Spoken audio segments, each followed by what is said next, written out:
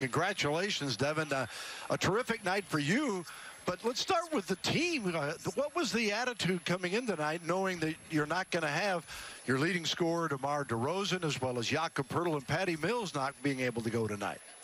I mean, our biggest thing was just next man up, honestly. Play as hard as we can, play on the defensive end, rebound, and just have fun. I feel like, tonight we had a lot of fun. We were playing as a team, and, that's what it's all about.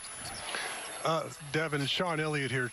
Talk about your game a little bit. I think I already figured out your go-to move on that left wing is penetrate toward the middle, spin back, and a little step back.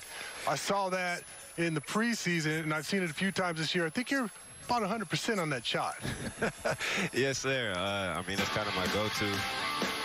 At Florida State, that's kind of what I always used to do, and, a lot of reps.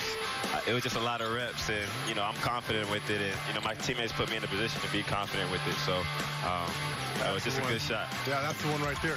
Talk about, we've talked about at times this year, your high release on your shot. A lot of guys don't release it that high, and it looks to me like it's hard to block it, and you shoot that ball with a lot of confidence. Yes, sir. At the end of the day, I worked on my shot, and, thanks to Coach Chip, he tells me little pointers and stuff to work on. But like I said, the coaches just give me a tremendous amount of confidence, my teammates, to be able to go out and, every time I shoot it, they say it's going in. So, I mean, I couldn't ask for anything more.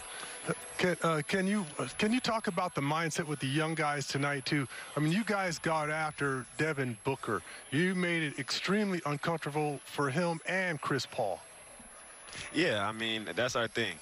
As young guys, we come in and we're just trying to mix it all up on the defensive end. Like I said, rebounding, and, we took the challenge today.